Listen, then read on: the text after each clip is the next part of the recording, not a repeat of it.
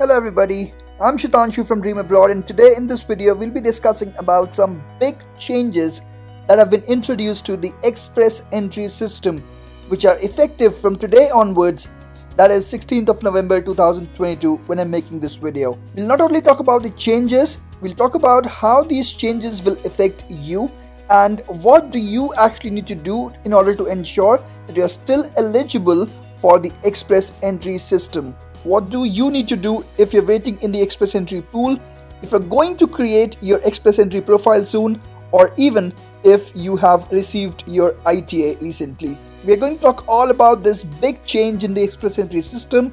How is this going to affect you in detail in this video? So don't go anywhere, I'll be right back. Okay guys, so what's the big change that has been introduced today on 16th of November when I'm making this video in the express entry system?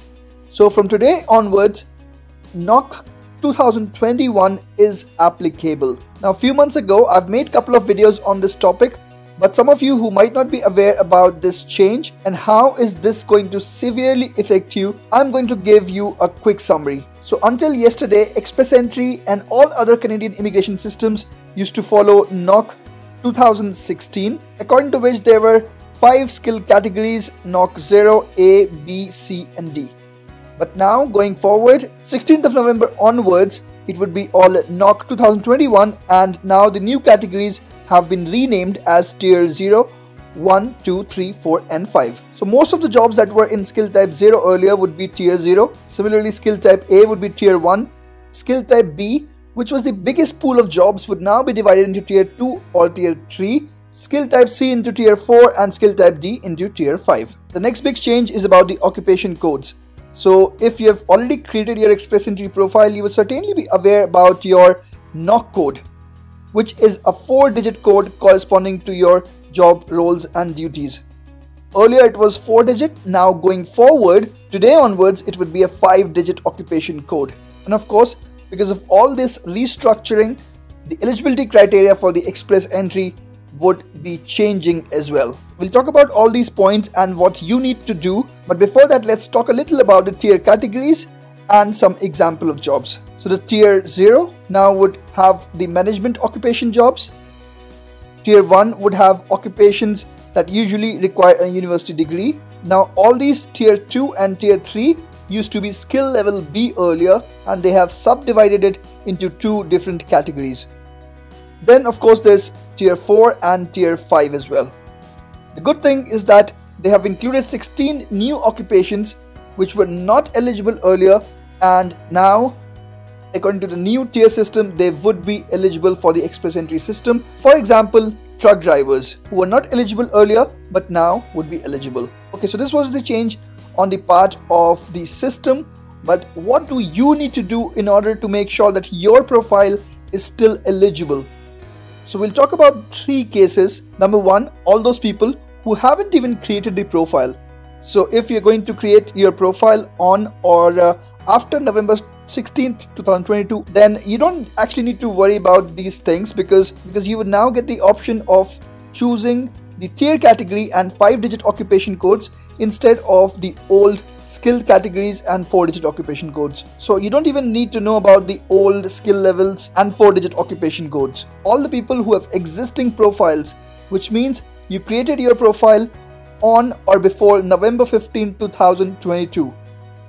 All of you guys would need to update your profile with your tier category and the 5-digit occupation code. Now this is the section of people I am most concerned about, because if you don't update your express entry profile, then it would be ineligible for the express entry draws. So guys, please make sure that you do update your express entry profile and do it ASAP, because they're going to conduct another draw on November 23rd, and even if your CRS score is above 500, you won't get the ITA because you have missed to update your express entry profile and it is ineligible for express entry at the moment.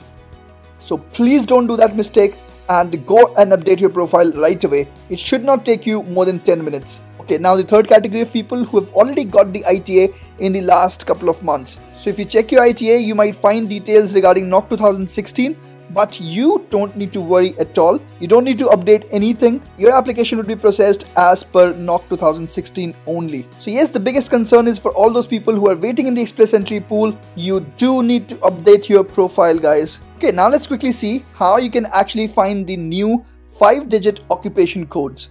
Let's say that you want to find your occupation code for the role of database administrator. That's an occupation in IT field. So I'm just going to type here database, and maybe even database might be fine because there might not be many jobs regarding the database administrator or developer. So I'll just search with this. So let's see what comes up. NOC code 2172. Mind it, this is for the NOC 2016. Okay, so 2172 is for NOC 2016. We'll open this one, and now we'll check for the NOC 2021. So let's see what comes up here. So similar name actually came up for NOC 2021 as well, where the NOC code is now a 5-digit NOC code, totally different actually what we had earlier. Earlier it was 2172 and now it is 21223. If you go and check the details, you might find that 2 NOCs, the details, the duties, everything else is very similar. So see, we have all these different points and those would be very similar to whatever we have here in the new NOC code. Similarly, the job duties would also be the same. This we have here for database analyst and for database administrators. Similarly, you have the similar ones that were there in 2016. Now this was a common example where the names were exactly similar as well, like database analyst and administrators. And similarly here also you have database analyst and administrators. But in some places you might find the names are also different. So you might have to spend some time.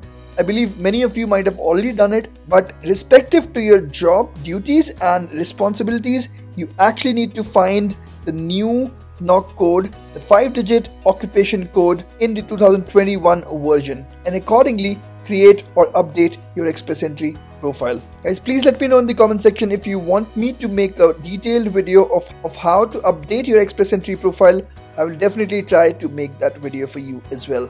Okay guys, now we can talk about the updated eligibility criteria for the Express Entry system. So of course all the changes related to the tier categories have been introduced. For example, in the case of CEC class, you can see that CLB 7 is required for tier 0 or tier 1 occupations, but CLB 5 is required for tier 2 or tier 3 occupations. Earlier it was CLB 7 for skill level 0 and A and CLB 5 for skill level B.